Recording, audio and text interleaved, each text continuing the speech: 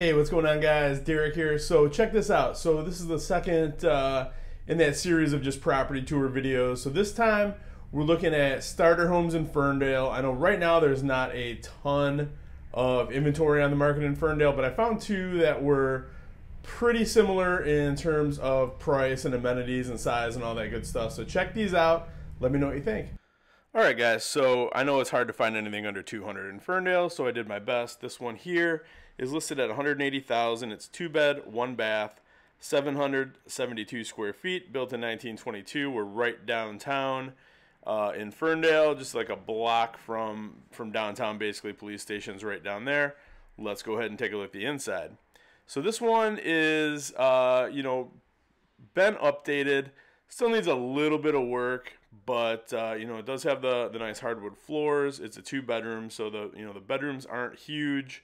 This is pretty typical of a 1920s ranch in this part of Ferndale, so it kind of is what it is. But it's the number one thing this one has going for it is that it is affordable. And yeah, just kind of let me know what you think about this property here, because I know it's probably not exactly what you think of when you are thinking homes in Ferndale, but as a starter home, there's really not a whole lot to, that you'll be able to get bigger than this or more updated for the price point. So, again, not a terrible property for what it is. Doesn't have a basement, so this one is on a crawl. They got a little bit of a tile issue that needs to be taken care of. Kitchen is tiny, but it has been updated at some point. This one, it has a nice skylight at least. And I wasn't able to find the furnace in this one, so it's either in the attic or the crawl space. If I had to guess, I would say it's probably in the crawl space, but it does have a nice newer hot water heater as well. So, decent sized yard. So pretty typical of this part of Ferndale. And this one does have this nice little deck. Like, I know your pickings are kind of slim in this price point in Ferndale, but this one would fit the bill. And then on to our next house. This one is a little bit further northeast of that first house. This one's 3-bed, 1-bath, 750 square feet. It's priced at $159,900.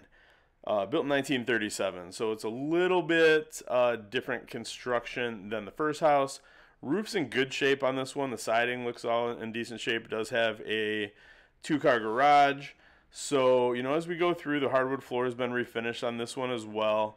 And, it's got a few updates as well. So this one, the kitchen is kind of off to the right-hand side here. You can see the, subway tile. Cabinets are a little bit on the older side, but all the appliances are included.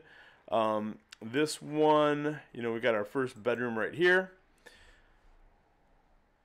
Does have newer vinyl windows, and you can see the garage does need a little bit of work, but it's got a garage, so that'll work as well.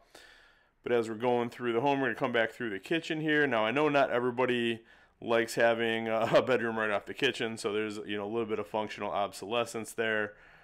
Bathroom needs a little bit of TLC, although that floor is kind of cool. And again, in this kind of price point in Ferndale, you're not going to get a huge house with huge bedrooms.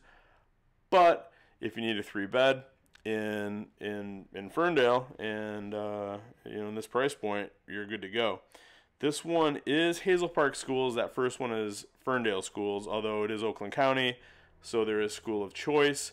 And again, if you guys don't mind, just let me know which one of these houses you think are the better value. And again, washer dryer included. The electrical panel is tiny. There's a ton of room on there. I'm amazed that they got that whole house, and even though it's a small house, that they did it on 6 circuits. But there you go. So thanks for watching, guys. Really appreciate it. Put down in the comments which of those two properties you like the best, the first one or the second one. I'm kind of curious to see what people's thoughts are on that. And as always, if you want to check out those houses or anything else in Michigan, give me a call, 586-491-5622. Thanks so much, guys. Look forward to talking to you soon. Have a great one.